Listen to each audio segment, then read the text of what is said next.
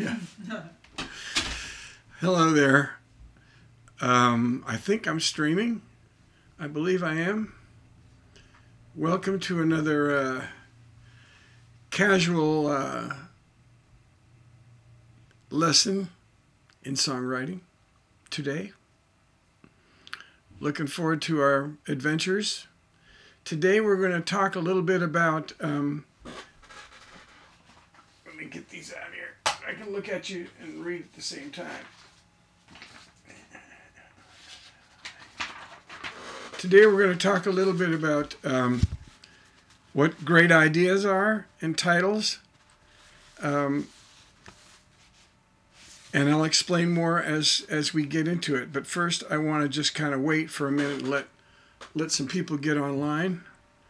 And let's see, do we have anybody saying anything here? Let's see if we got anybody talking to me yet. I don't think so. We got a lot of donate. Learn more about CreatiVets that can apply. Okay, good. I'll just wait for a minute and see. You know, when you get on, you know, just write me a little hello, and then just so that I know you're here in the chat. It's chat.restream. I guess you all know how to do that. I guess that is a question I need to ask Brett at some point to see if in fact that is what happens. Because there's certain things I don't know about yet. I'm still learning the ropes here. So I need to ask how.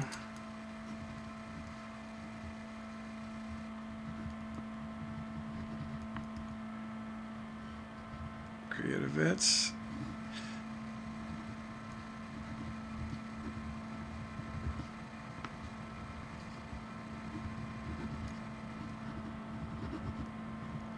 Okay. Oh, there we go. Mr. 2. Hey, dude. I'm assuming you're a guy because you said Mr. So, all right. Good to have you aboard.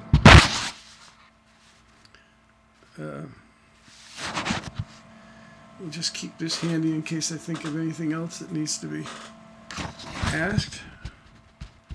Let's see. I have a coffee somewhere. Oh, it's in here.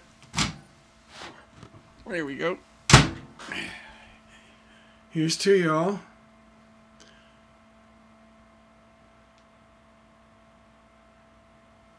This is my Christmas cup, but you know what? I want to be merry during this isolation thing. And so I'm just using this until we get it. There's Seth. Hey, Seth. Good to see you. Well, I don't see you, but good to have you on board.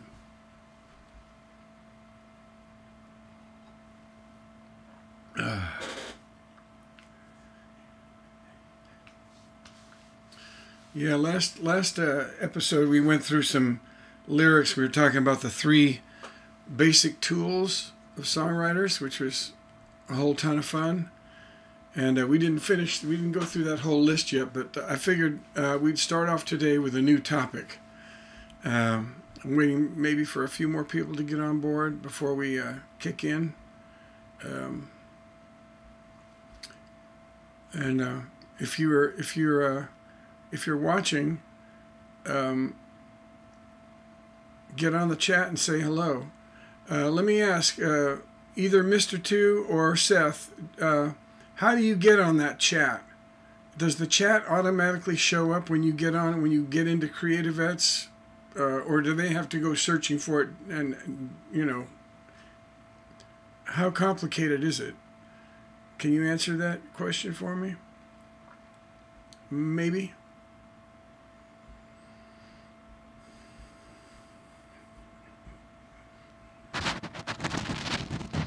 Yeah, the chat is next to your video.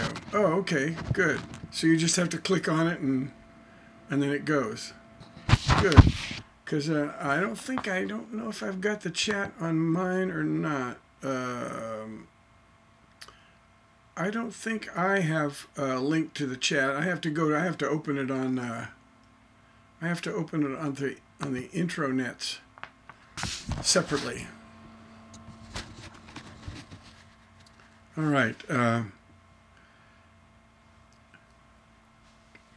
I'm going to go ahead and get started. Oh, no, not yet. I'm going to go ahead and get started. Here's some song basics. Before we get into great ideas and titles, let's just talk about song basics.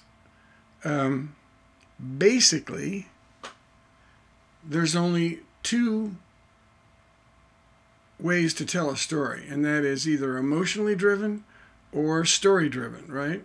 And so that's not telling a story, but there's two ways to develop a song, two ways to lyrically develop a song. One is story driven, and the other one is emotionally driven. Now, with either one of those,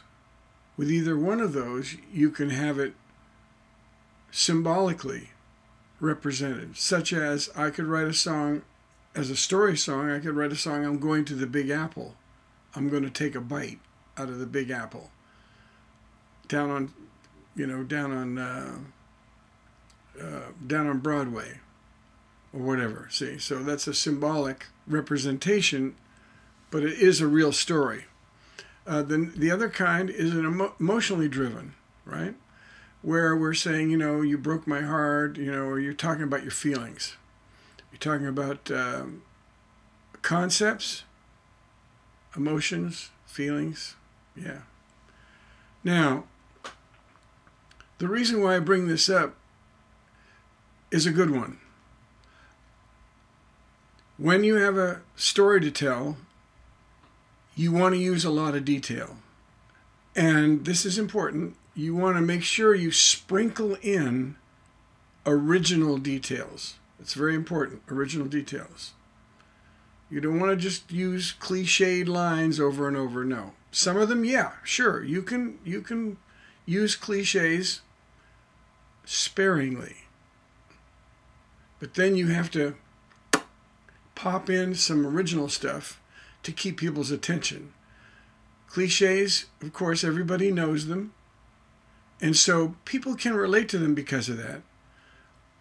But they can also bore people pretty quickly. So I try not to use cliches very often.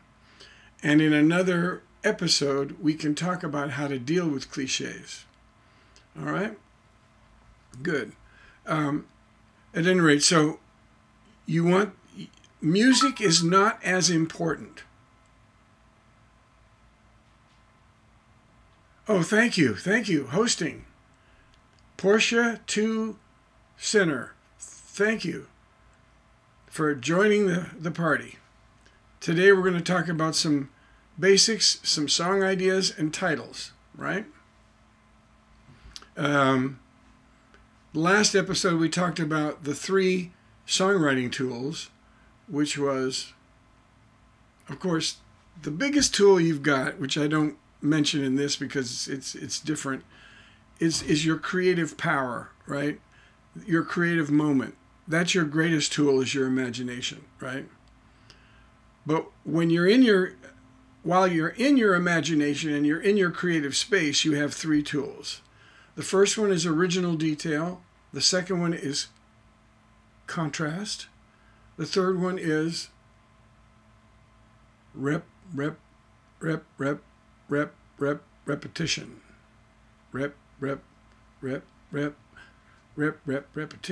Yeah. So you have those 3 things to work with. Those are the 3 basic tools. And if you go back to the previous thing, you'll see us going through some of the songs and talking about those tools and how we can see them being used in all these hit songs that we talked about. But right now, we're talking about story songs versus emotional songs. So story songs, it's not as important. The music's not as important, right? But the details are important. The next style is the emotional style. Now, emotional songs emotionally driven songs don't need a lot of detail, because you're often, not always, but you're often coming from a place of heightened emotion. And I like to call it confessional. Like you're confessing something. You're just coming out and saying something that you've been wanting to say, and you're at heightened emotion. So it's interesting. The audience understands that you're in a state of heightened emotion, and they forgive simpler lyrics with less detail. Now, there are poetic emotional songs, absolutely. And that is, that is a wonderful thing. And we love it when we can add in our poetic, style to the song. But we don't have to. We can simply blurt out, say, I love you, I always will. You are the sunshine of my life. You are the this and that. It's very simple, right? Just clean, simple lyrics. So, and there can be some cliched lines in there, because now we're dealing with just a simple confessional lyric, right? So how does an emotional song, which, by the way, is most songs on pop radio are emotionally driven. Most songs are. Ed Sheeran being a great exception to that. Country songs, a lot of stories. They still stick to the stories, which I'm really glad about. I'm glad we have a bastion, a fortress of storytelling still alive and well in country music. But in pop music, we see a lot of emotional songs. So if the lyric is really simple, how are we going to keep the audience's attention? Well, it's very simple. Like if I'm going to say, I will always love you, I mean, that's pretty boring, right? I mean, how many times have we heard that? My guitar, which I love. Oh, we had a little burp there, sorry.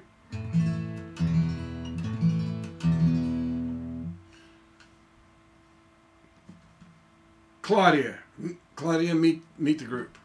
Okay. So I will always love you, right? Pretty mundane, but we can go, I will always love you, yeah. I will always love you. I will always, always, always, always,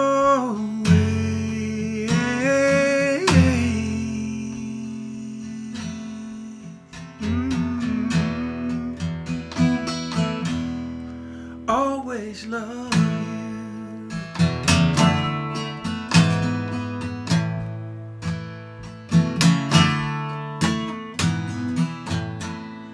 So you get my drift? Music, very important in emotionally driven songs. Also, line rhythm, very important. Did you notice I mixed it up? I did not follow, this is important, listen up. I did not follow the natural line rhythm of that phrase. I will always love you. I will always love you, right? Da da da da da da.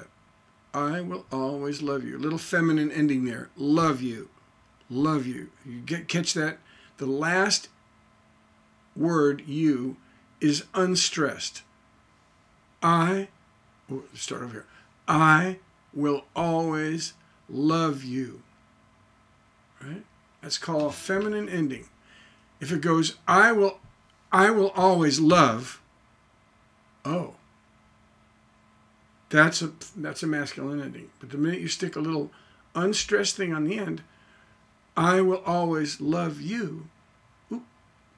So, we have to deal with that as well, because feminine endings have a lot of tension, or they're funny. They're one of two things. They're either tense or funny. So rather than going, I will always love you, I went, I will always love you. I will always love you.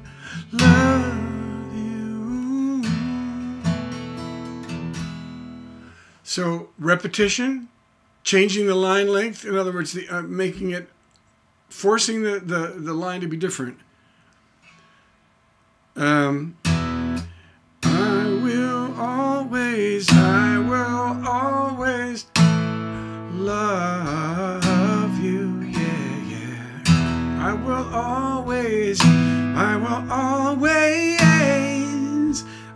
always love you. Ooh, ooh, ooh. I will always love you. Love you. See how I'm changing it up? I'm trying unpredictable ways of saying that simple line, right? I'm changing the line. I'm changing the natural line rhythm, stretching it, compressing it, stretching it, repeating certain words. I will always love. I will always love you. I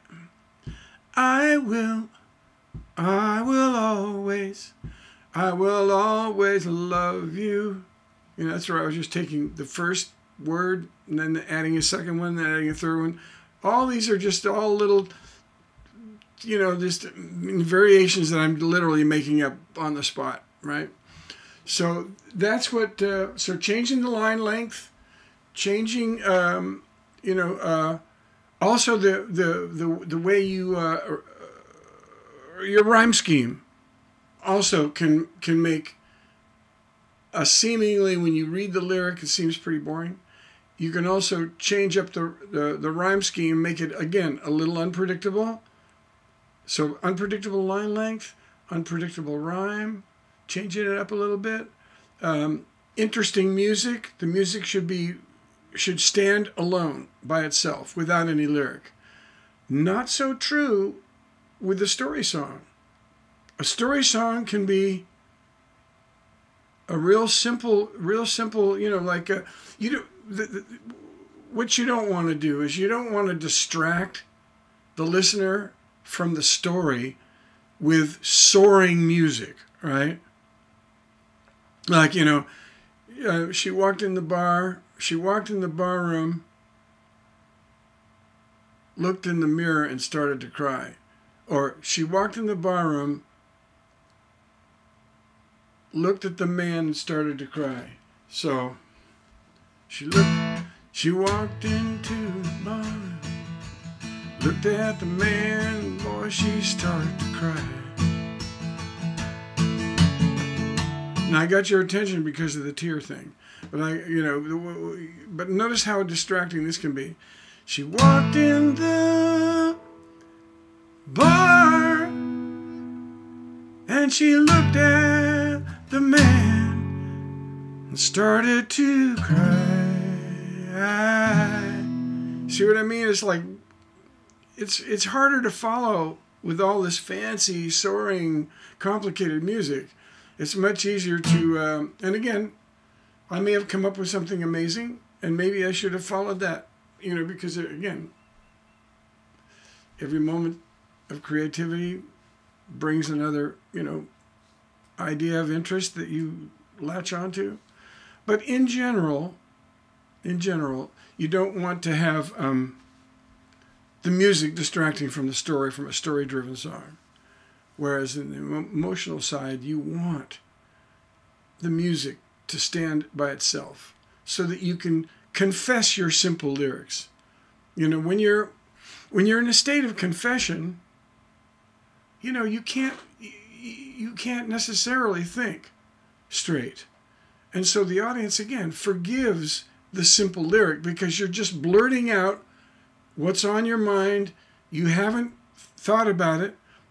You're just emotionally just kind of barfing your feelings. And when you do that, the audience completely gets it. You know, they go, yeah, we get it. You're not going to be poetic. You're not going to add a lot of details because you're just confessing things. And again, you know, so, but if you do have those wonderful little poetic lines, then that's a sign of of the style of writing that you like to do. And so I personally try to add some poetic eloquence to my confessions, right? Try to do that. And, but if you don't, it's okay. Just make sure your music's interesting, your line lengths are original, and your rhyme scheme is a little unpredictable, and you'll have a much better song that way. Do you know the word prosody? Well, prosody is an important word, and what it means is, it's spelled P-R-O-S-O-D, like dog, Y, prosody. And it means the emotional marriage of the lyric and the music when they come together in perfection. So when I say, I will always love you, you know, you want it to be really, really, you know, like, I will always love, I will always love you. Oh, I started in the wrong key. I will always, there we go, love you. I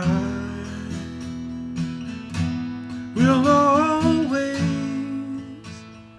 love you, yeah. You know, that feels like I will always love you. You know, it'd be a whole different story, you know,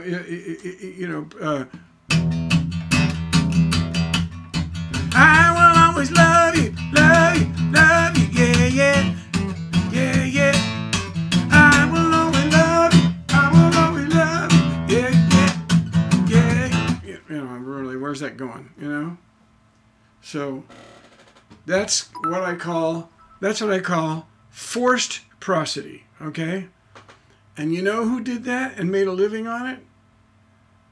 Where they put happy music to sad lyrics? 3 guesses? Oh, thank you, Hypebot for hosting. Thank you. Really appreciate that. Thanks for joining in. Glad to have you on board.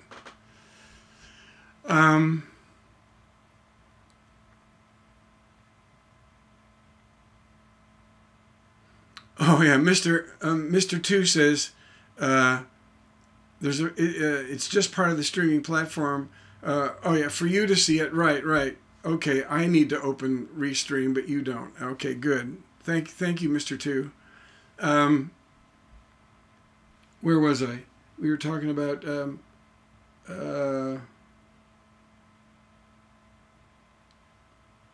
prosody. Yes, forced prosody. I get lost so easily. Help me. Motown. Yeah. Baby, baby, where did our love go? And inside me, and it hurts me so bad. Yeah. You know what I'm saying? They made such a crazy killing on up-tempo music with sad lyrics, because in the 60s it was still the days of innocence, even though the Vietnam conflict was cranking up. Still back in America in the early 60s, in 64 and 65, yes, and you can do the opposite. Yes, you can also do sad music to happy. Let me give you an example of that. Let's see.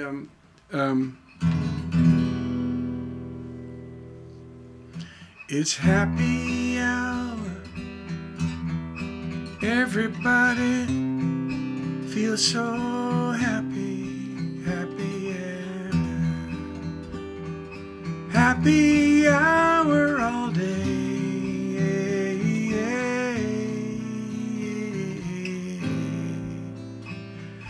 I'm so happy. I'm grinning ear to ear. Oh, oh, oh. See what I mean? Hey, thanks for joining in. I got a bunch of people joining in here. We got Shy Latte is now following. Thank you very much for joining in. So again, what are we learning here? What did we learn today? Right now, we just learned something. Right this very minute, we learned something. Music dominates lyric. How many times? Every time. I don't know why. It could be that music goes straight here.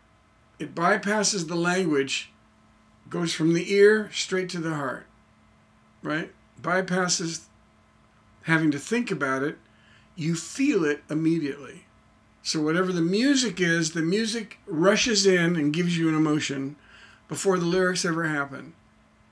And they hold that emotion with the music ongoing, of course, as it is. It keeps being sad and it keeps being sad, but yet the lyric's happy. So what do we have in that case? We have the massive irony. The massive irony that, isn't it so ironic that the lyrics are so happy and the music's so sad? And that's part of what's keeping the audience's attention, is that irony between the two. Yeah. So that's an interesting thing. Prosody is an interesting thing to play with. But if you want a song that sounds like your lyric, you want to do what they would call a good prosody.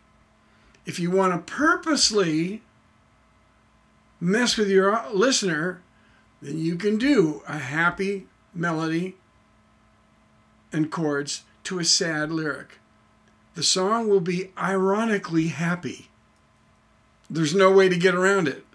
And they'll think, oh, you're just trying to dance your cares away, like it was in the 60s, the days of innocence after World War II and after the Korean War. People wanted to just, I was there. I was there, man. And everybody was just being happy and like, la, la, la, la, la, la. We're just living this happy little life, right? The housewife with the little apron on, and the little radio in the corner, and she's cooking spaghetti sauce, and yeah. And he's off at some lovely little job, bringing home the money and whatever. So those were the days. And so I think Motown realized that because we're living in this little bubble of happiness, why don't we take sad lyrics, which all teenagers are feeling, right? They're all feeling like freaked out because they're starting to become adults, and you know the story of teenagers. They're just a mess, right? They're a total mess.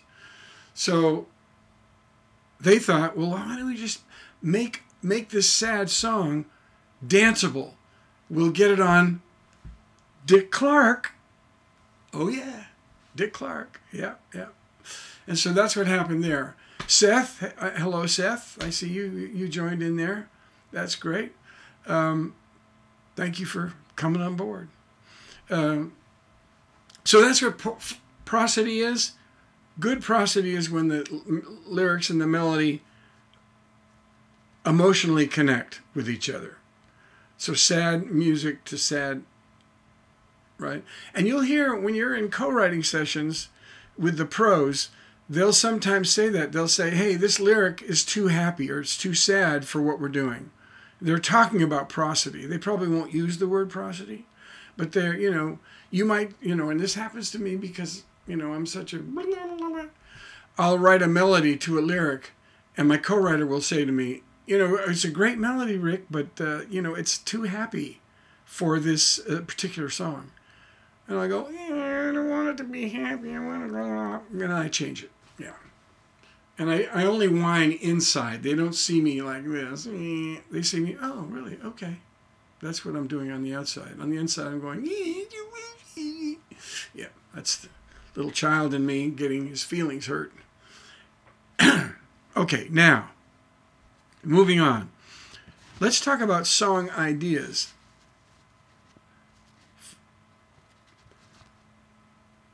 Let's start off by saying, when do you know an idea is great? When do you know an idea is great? When do you know? Anybody going to chime in? I see there's people typing in 100%. Okay, so true. Okay, now, when an idea, which can also be the title, it's great when it's been proven out in the real world. Right? That's the only time you know it's great.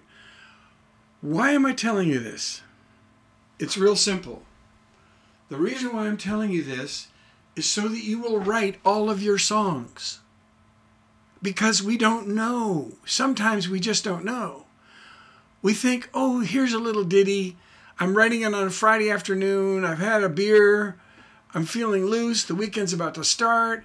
I don't want to be serious. I just want to write this little throwaway, this little ditty, this little nothing. Like, how about, hey, Ethan, thanks for following. How about this,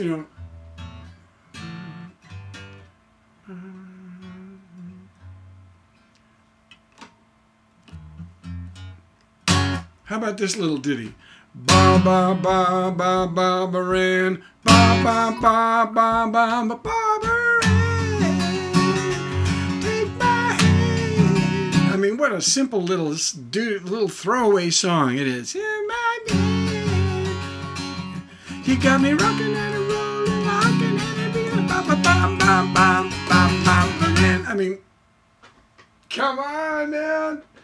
Would you love to have the money from just that one song? Just that one song.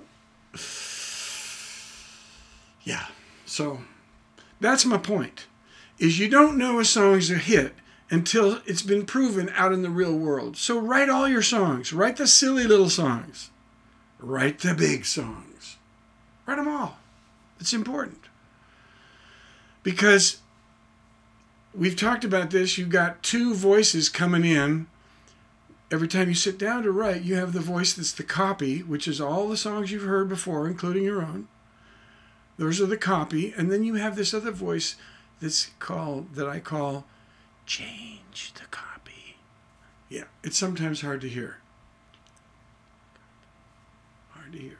But when you get used to hearing that voice, you're going to discover your originality. That's where it is. It's in that voice that says, do something different. Try something new. So if I go like, ba ba ba, ba ba ran, ba ba ba, ba ba ran. I just took that ba ba ba, and now we can change the words like, I will be forever yours. I will be forever yours. Oh, a little surprise chord in there. Yours. Yeah. See what I mean? See what I mean? So, yeah, I don't even know what I was saying. I don't know where I was. Okay, we're talking about great song ideas. I will mention something about momentum. All songs need to have momentum. They need to be moving, right? If they're not moving, well, obviously they're standing still.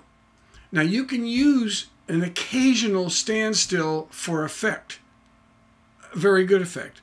But for the most part, we want a song to move. There's only two ways a song can move. It can move forward with a story, with details, or it can move deep. Deep up, deeply happy, deeply in love, or it can move deep, you know, down, sadness, anger. Yeah. So, if your lyric and your music aren't moving either forward or deep, forward with story or deep with emotion, get rid of it. It's probably a red herring. It's probably something that doesn't need to be there. And again, I will say there's an occasional stop that's fun. You occasionally hear you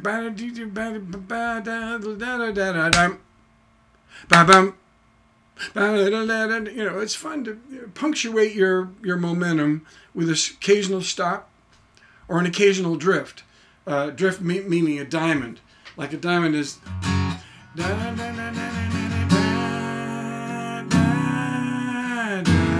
These are diamonds.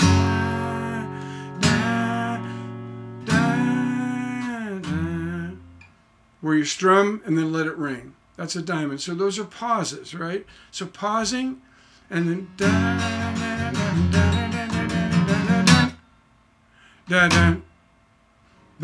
yeah, those are stops. So stops and pauses, they're fun to throw in every now and then.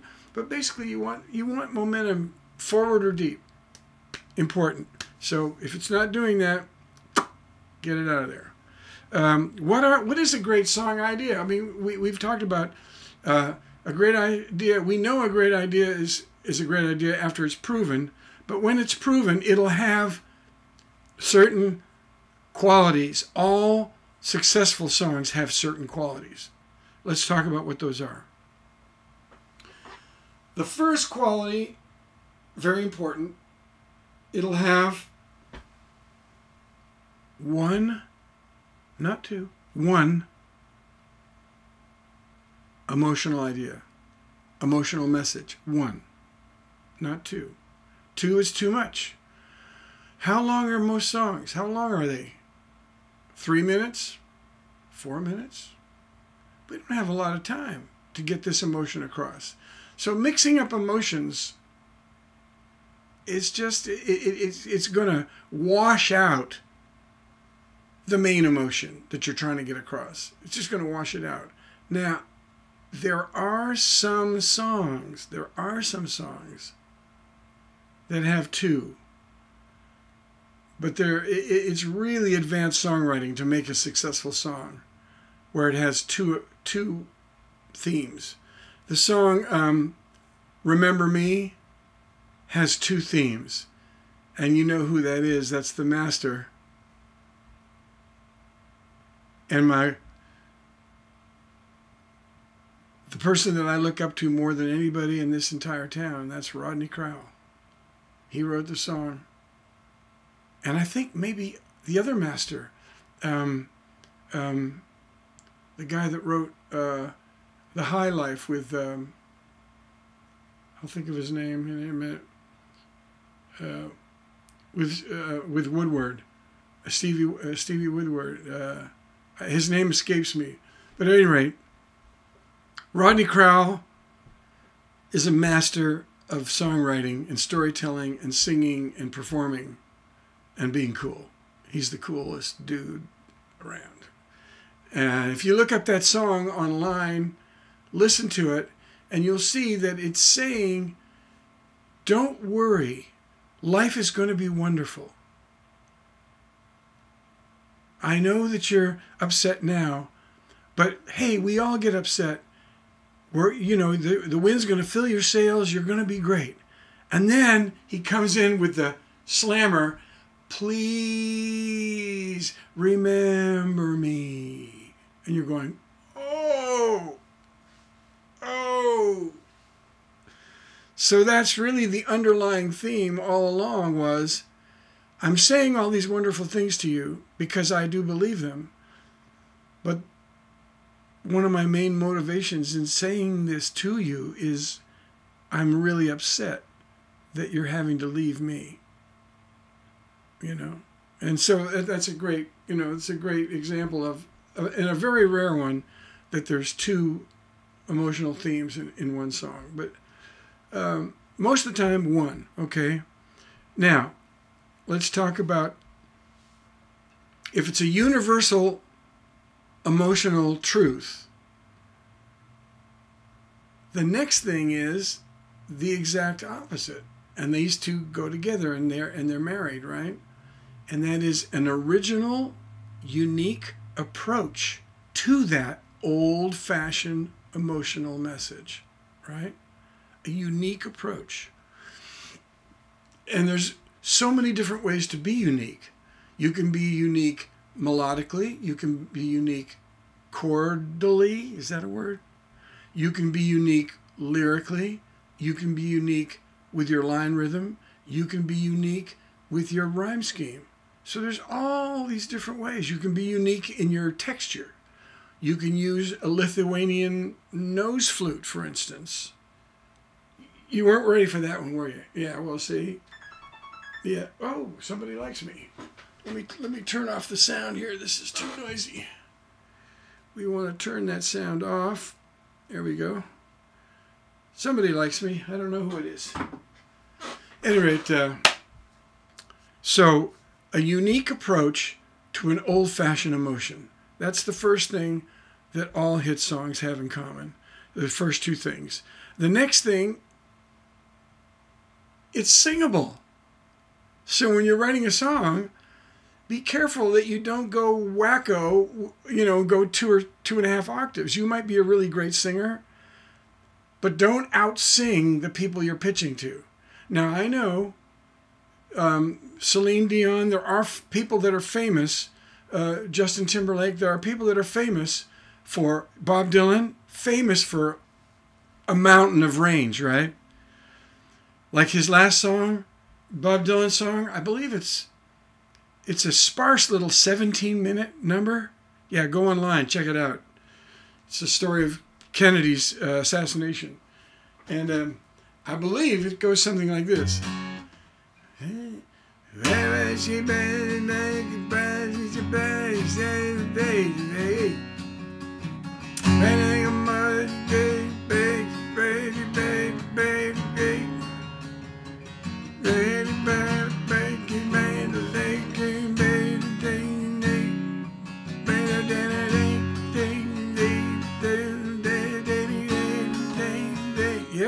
Yeah, one note for 17 minutes.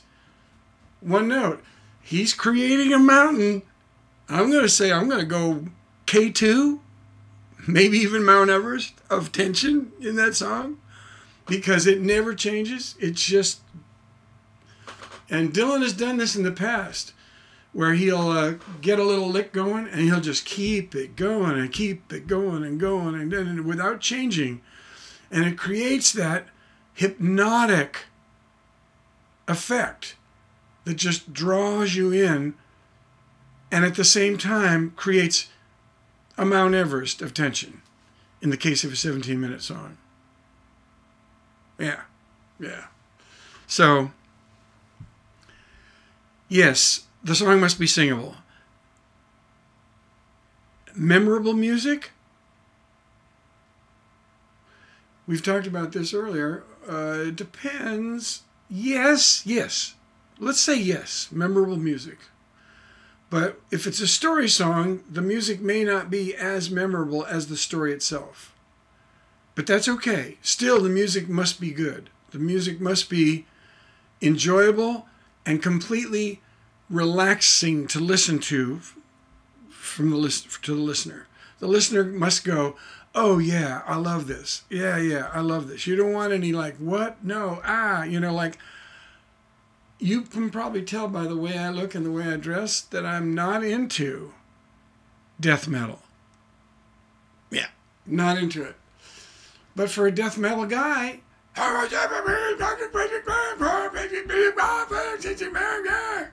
They love it. They say, oh, I love that. That's me. Yeah, I relate to it. Wonderful. At any rate, let's see. Let me just check because I'm babbling on. Let me make sure that someone hasn't said something to me and I've missed. I want to make sure I catch everybody. We've got things making sense. We got Mrs. OEF5 came in and gave me some hearts. Thank you. Appreciate that. Yes, I do. And Mrs. is saying LOL. Good. Thank you. Trying to keep it a little bit entertaining because, you know, this stuff is pretty dry. Pretty dry. But, you know, we can have fun with it, can't we? Yeah. So we're having fun. Or at least I am. I hope you are too. Okay, so where are we? Oh, yeah, singable. The next thing that a song is going to be is a memorable music. And we've talked about that with a story. Maybe not as memorable as an emotional song. But yes, it needs to be, the music needs to be good. Needs to be good. Very important, a song must be honest, believable. It must ring true, right? Believable, ring true for that genre that it is. So what a country singer might say, and that rings true for them, might not ring true for a rapper out of Atlanta, right? Two different lifestyles, two different worlds that they live in, right? So, yeah, so that's something you got to keep in mind. Just remember, it's believable for the audience you're shooting for. And this is so important. Man, I'll tell you,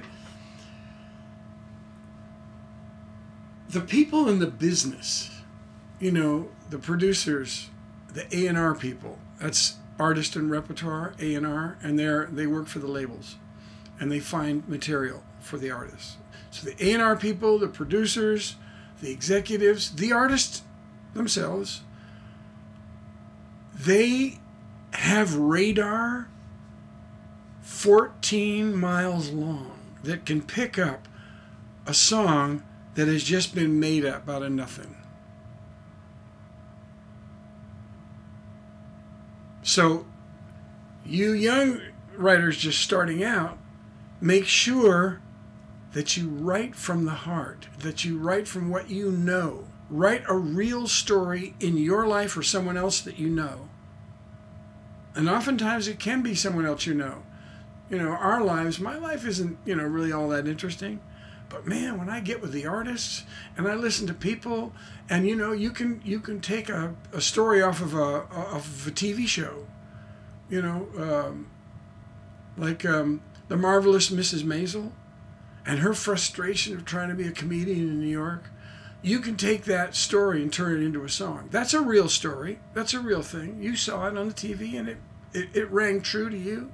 So you can use that. You can use stories out of books, plays, opera, TV, radio, blogs, you know. But you want to start with something you really feel is real. Start with reality. And then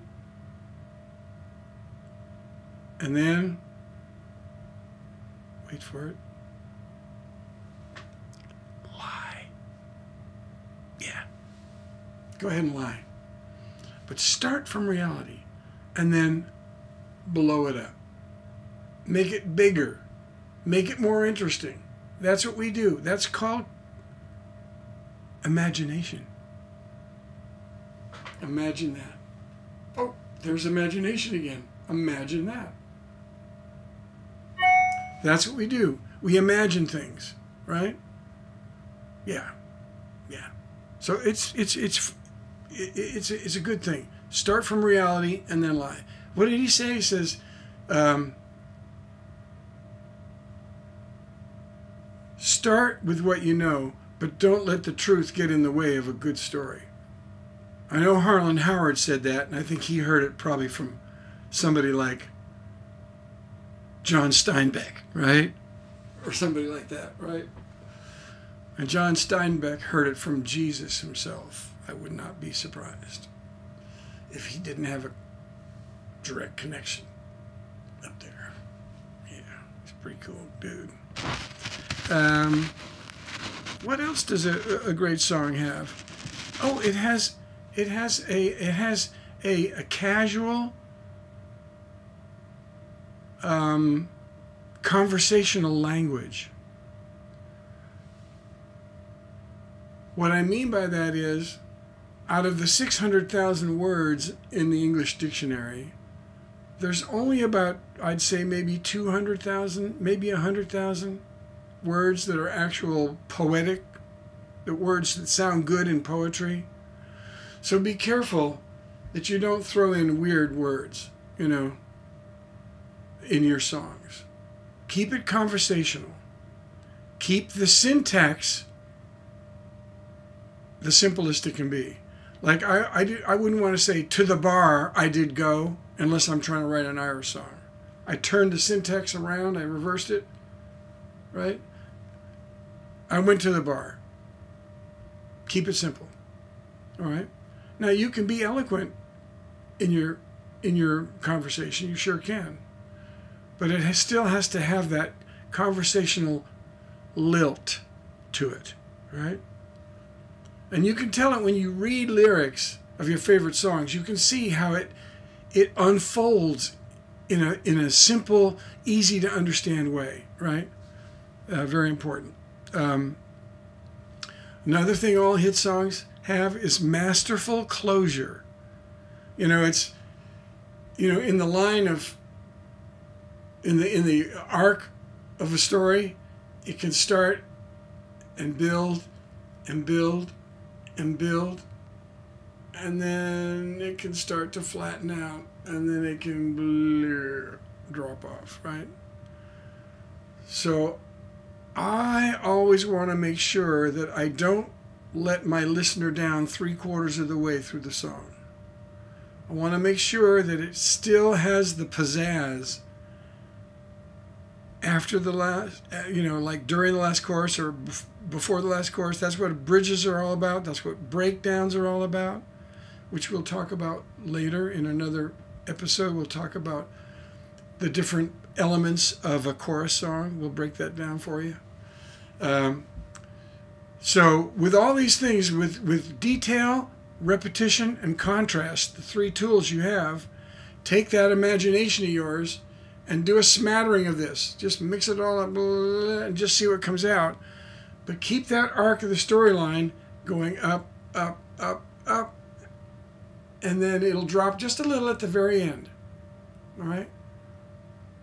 And you probably noticed that I have weird fingernails. That's because I have these painted on. It's a plastic stuff so that I can pick my guitar. So I apologize if these look kind of gross. But that's what I gotta have because I strum down like Joni Mitchell. You know, I like to strum.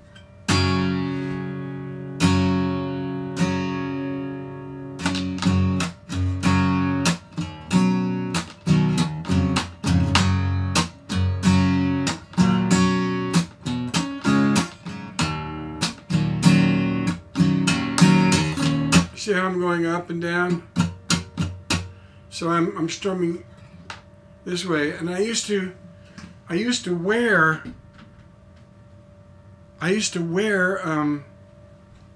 the backs of my nails. Wear them out. Not good. Let's see. Doing a great job. Thank you, Mrs. OEF5. Thank you, Mrs. OEF5. OEF5. Maybe there's a funny way to say that I'm not getting. OEF5. OEF5. OEF. Oi. Oi.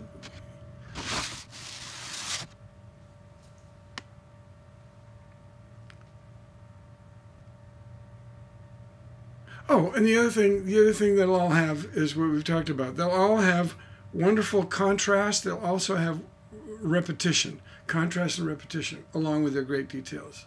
Yeah, they'll have all that stuff. Now I'm looking at my watch and I see that it's 2 o'clock. And I'm not sure, there might be somebody coming on. Oh, your husband's a vet. Great. Yay. I was in Vietnam. 67, 68. Just before the Tet Offensive hit. The big surprise, Tet Offensive. Not good. And I was floating there off the Gulf of Tonkin, launching 5 missions a day. I was the guy in central control with my sound-powered headphones on, and I was telling those engine rooms, "Hey man, you got to get your RPMs up because we're launching aircraft, and if we don't have 32 knots of wind over the bow, those aircraft are going to crash in the ocean. So get going, crank it up." And so they would. And I'd see the dials on the wall, and the RPMs would go up, and then we'd see the knots, and we'd go, "Oh yeah, there we go, 32 knots. Believe it or not, an aircraft carrier that can hold, and I'm not kidding you this, they can hold 3 football games simultaneously with end zones. That's how big the flight deck is. 3 football games simultaneously, including end zones. Yeah. That sucker will go 32 knots on a completely still day, which there was a lot of those in Vietnam. A lot of days where there just wasn't any wind at all.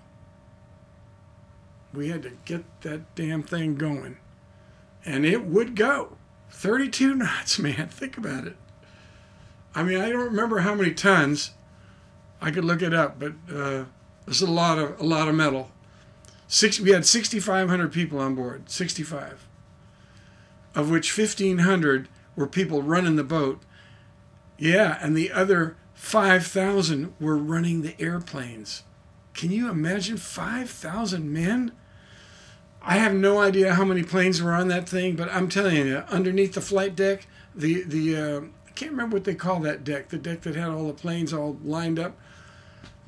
There are maybe 100 planes. I can't remember. It was just packed with planes. All their wings folded up like this, right? Crazy.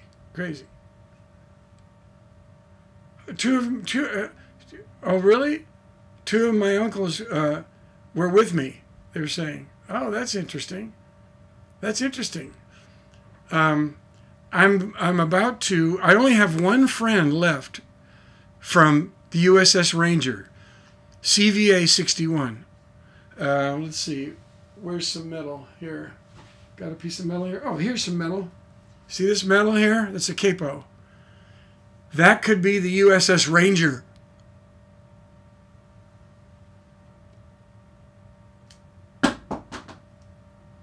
They melted it down. It's gone.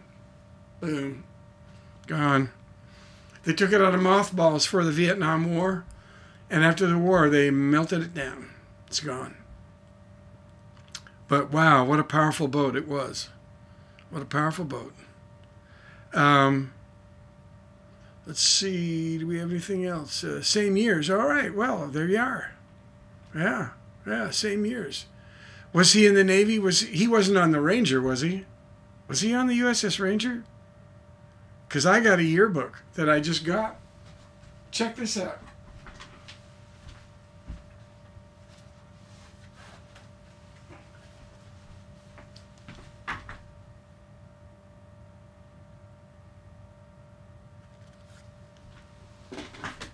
I just got this in the mail from my friend, my only friend left. This is my cruise. All these pictures in here are from my boat. This is me on my ship. I didn't even know this thing existed. I don't know why, but I never heard about it. And when I got in touch with my friend and had lunch with him out in LA when we were writing, because I'm a songwriter, and I was in LA, and I was visiting my friend, David Caesar, and David said, "I've got this book I found in the attic. You might be interested." it's the yearbook of our cruise. And I went, what?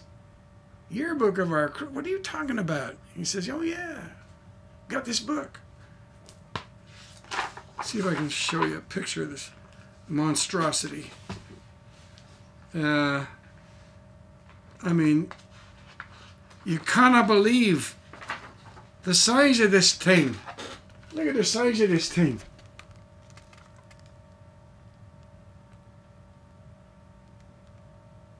Yeah, that was me.